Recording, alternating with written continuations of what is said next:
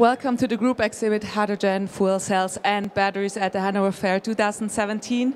We're here at the Technical Forum and my name is Muriel Burkas. Right now we're in a series of 6 presentations regarding the topic hydrogen production and energy storage.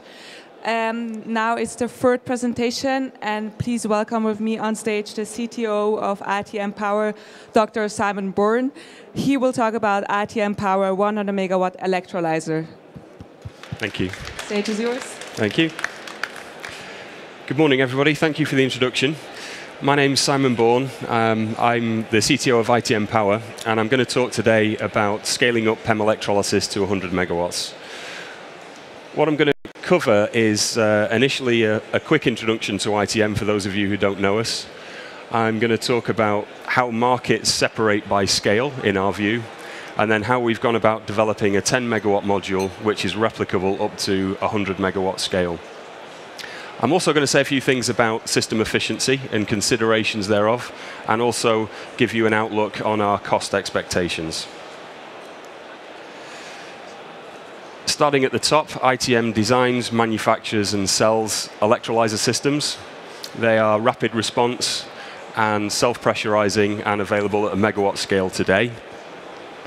They interface with the grid and can provide grid balancing services, and also can assimilate intermittent renewable power. On the hydrogen downstream side, we are servicing primarily energy storage applications through power to gas, and also clean fuel for providing to vehicles. As a quick overview of our recent achievements, we have done around £16 million worth of business last year, which is double what we did the year before. Crucial to that is we've hit the EU long-run cost target of €1 million per megawatt, and that enabled us to sell 5.25 megawatts of electrolysis, large-scale electrolysis in that year. And to put that into perspective, in the first 11 weeks of this year, we've contracted another 3.5 megawatts of electrolysis.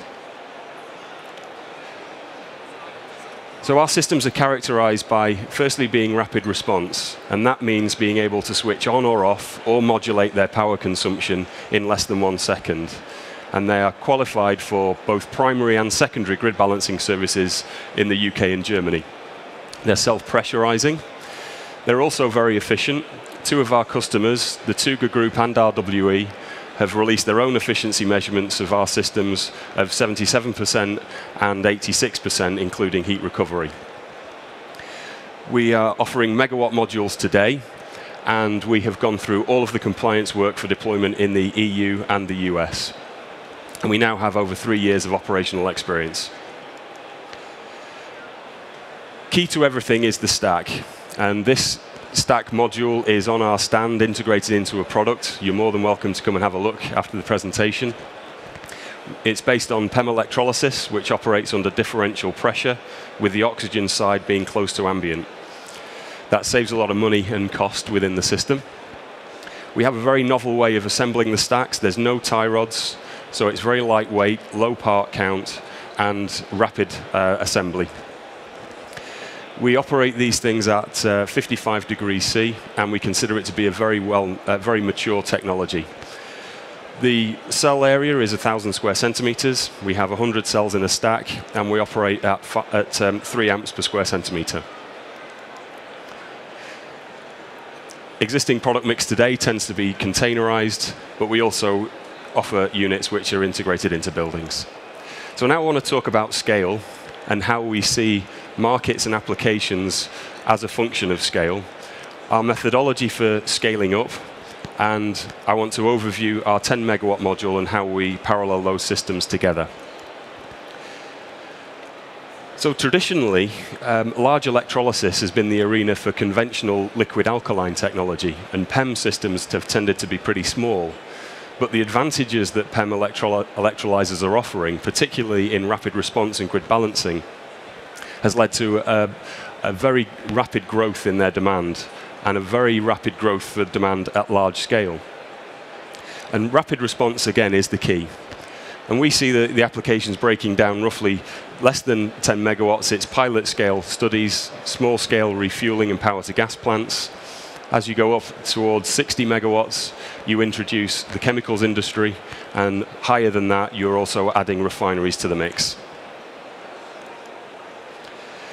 So our rationale for scaling up has really been to maintain the modular approach that we've always tried to use. We are trying to use known and defined modules.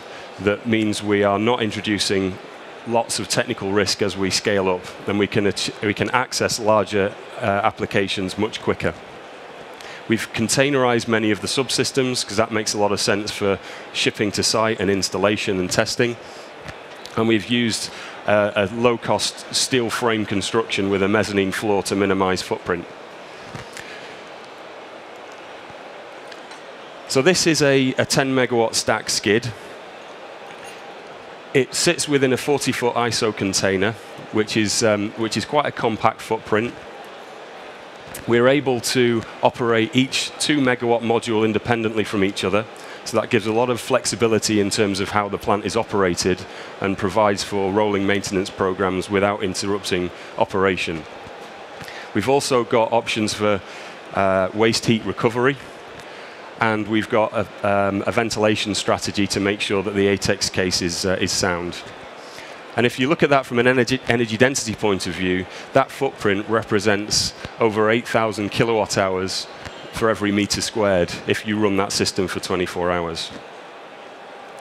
So if we spin that round and look a little closer, you'll perhaps see some familiar components. You can see the stacks in there, the skids which hold the stacks together using our dynamic pressure system. We've also got the plate heat exchangers on the roof for the heat recovery, and you can see some of the manifolding for the oxygen and water fluids. If we look at another sub-module, this is the purification arrangement. This is in a 30-foot ISO frame, and it includes both the water purification and the hydrogen purification, which will give you fuel cell grade hydrogen on the output. So in the interest of time, if we put all of those things together, to get your bearings, this is the 10 megawatt skid. We have a separate process water skid sat behind. On the top is the water and hydrogen purification arrangement. We have power electronics in the background, which also includes all of the distribution board and electrical connection points. And we have a cooling arrangement on the outside. The frame of the building sits over the top like that and is clad in a very simple but low-cost way. So by putting all of that together, what we have is a fully integrated 10 megawatt module with drop-in balance of plant. We've designed it in a way where we're minimizing cable runs. We're using polymer fusion welded pipes, which reduces cost and weight. And it's a very compact arrangement. That building, to give you some perspective, is 20 by 14 meters. Scaling up from there, you can imagine, is reasonably straightforward. There's a whole host of layout arrangements to match any particular site. In this example, we've simply extended the building, and then you can do that again to get up to 100 megawatts. And again, for scale, that's 40 by 87 meters. So now a few thoughts on efficiency and cost. The efficiency of the system is a proxy for how much your hydrogen will cost. And so it's very important to understand and optimize the efficiency. And what I've tried to do here is show you a graphic which is indicative of how the inefficiencies in a system like this will stack up. So what I'm showing across the bottom is the load applied to the electrolyser. The dark blue colors represent the inefficiencies that result from the stack. So the harder you work it, the more heat you generate. The top light blue bars come from the power electronics and the inefficiencies in the power conversion, again manifested as heat.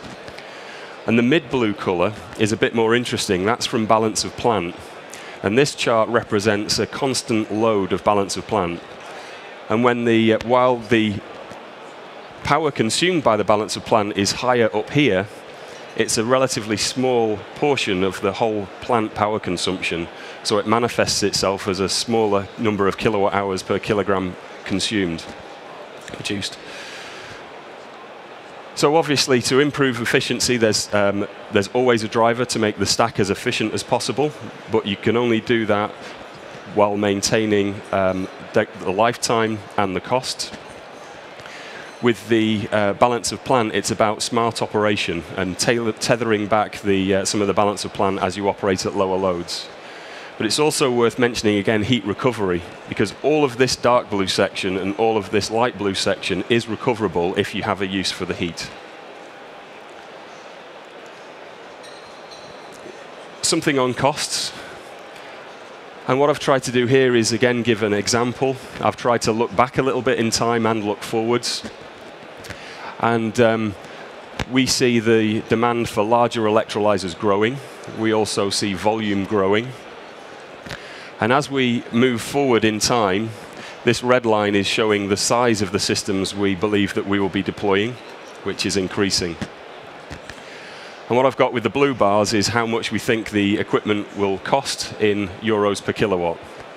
And today, at megawatt scale, we're less than 1,000 euros per kilowatt. At a 10 megawatt scale, we feel that we are below 800 euros per kilowatt. And we can see a pathway to less than 500 euros per kilowatt. And that is a combination of physically larger plant, but also more volume and technology improvements as we progress forwards. So to summarize, we have been surprised by the rate of growth of inquiries for large-scale equipment. We see a number of new business models emerging around large-scale PEM electrolysis focused on the rapid response capability. And it really is important to emphasize the value of electrolyzers as a flexible load as part of the value in the overall application. We have developed a 10 megawatt module. We are using a well-known, proven PEM platform that's got many years in the field already. And that gives us a route to access larger scale more quickly and without technical risk. And finally, we see cost reduction through size, volume, and technology. And our view is less than 500 euros per kilowatt by the mid-2020s. Thank you very much.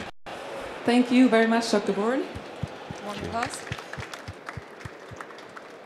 Are there any questions from the audience?